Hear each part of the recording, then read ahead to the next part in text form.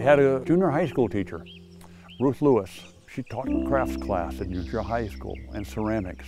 And then somebody said, well, this guy across town, Raul Cornell, has people part-time and you could work for him. I was working as a lifeguard then and he offered me, I think, 25 cents an hour more. So I said, okay, I'll do it. And we just hit it off. And then I went up to UCSB and they had Conway Pearson, who was a great teacher. And then one summer I did Marguerite Wildenhain, who was Pond Farm Pottery. And she had been taught by the Bauhaus in Germany on how to do things. And so you spent the whole summer throwing hundreds of pots, and you only kept one.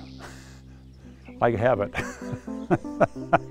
And so I went back to Santa Barbara at that point, got my bachelor's degree, spent 2 years at UCLA in master's work.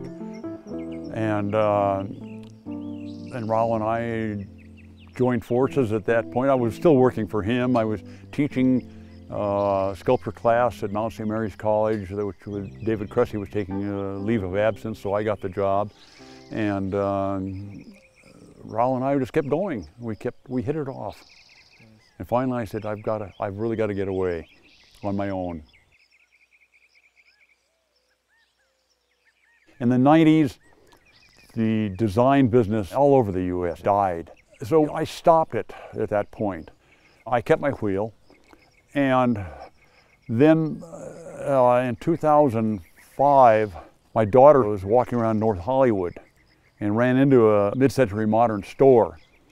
And they had Asher in there they had for David Cressy. And she walked in and said, that's not David Cressy. And they said, how do you know? She said, well, my father made it. And so they gave me a show. And it picked up again. And people kept, hey, can you make this? Can you make this? Can you make this? Do this, do that? And I said, yeah, I can do that. And so I got busy there. My workshop was the patio. You had leaves dropping on you. If it rained, you were in the rain. It was cold. It was terrible. So he said, well, as long as things are going, let's make a studio out of it. Build a house with a studio. So we did.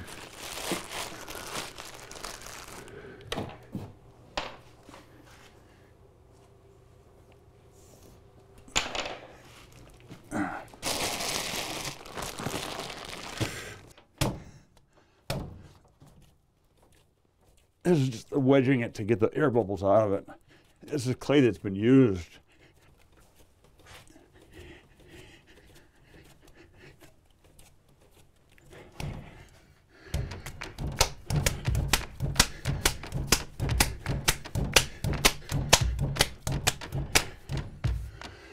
Okay.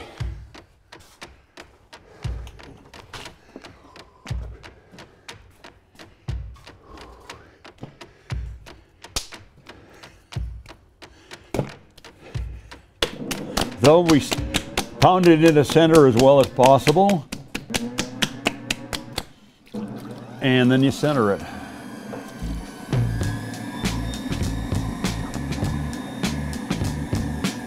And although I just wedged the clay out on the wedging table, this is a secondary wedging process. And then we open it. And I make an initial pull just to kind of even everything out and get the walls as evenly as possible.